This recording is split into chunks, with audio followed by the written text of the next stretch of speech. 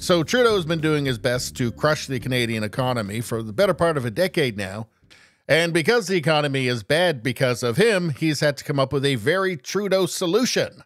Raise taxes. What else is he going to do? And if you haven't noticed by now, everything that he does makes everything worse.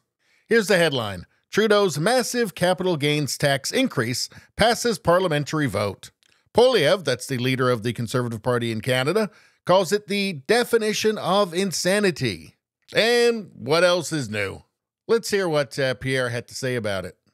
9 years ago, the Prime Minister promised that taxing and spending more would make everything fair. Since then, Canada's had the worst growth in the G7, the worst in Canada's history since the Great Depression. Housing costs have doubled, rising faster than any other G7 country. So 76% of youth believe they'll never be able to afford a home. 1 in 10 people are at eating at food banks in Toronto, where there are 256 homeless encampments. Haven't the Liberals learned that taxing away doctors, taxing away home builders, taxing away the entrepreneurs who make paychecks is economic wackoness? So he went through a lot there, but I mean, just one of the issues that has become a serious problem in Canada is a shortage of doctors. Not enough people have a family doctor. In fact, there's about 6 million Canadians who don't have a family doctor. And I wonder if this will make it worse, because don't forget, doctors in Canada are also a business subject to capital gains tax. Doctors warn that capital gains tax hike could impact care.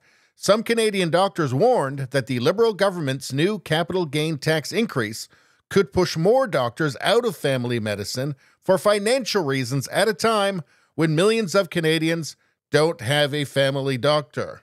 Did I mention about how Trudeau makes everything worse? And worse isn't good enough for Trudeau either. It's got to be terrible.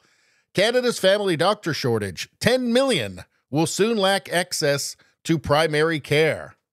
In 2020, 90.5% of Canadians had access to primary care. In 2023, it's 86%. It's gone down by 4.5% in 3 years.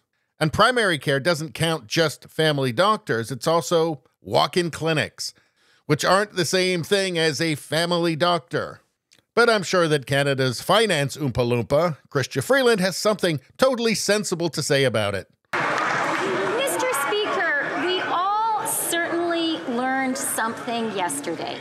After 8 weeks of dithering and evasion, we learned which side the Conservatives are on. They had a chance to be very clear and say a teacher or a welder should not pay tax at a higher rate than a multimillionaire. But they just couldn't help themselves. At the end of the day, the Conservatives are always on the side of those at the very top and always against working people. That's what we saw yesterday.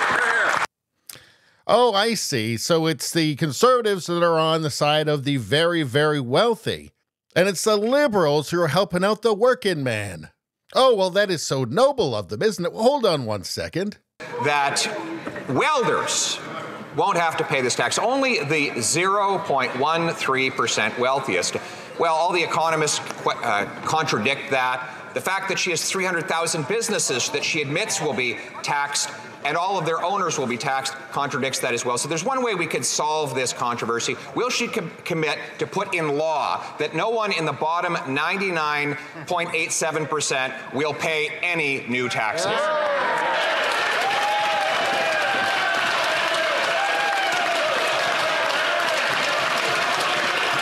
The Honourable Deputy Prime Minister.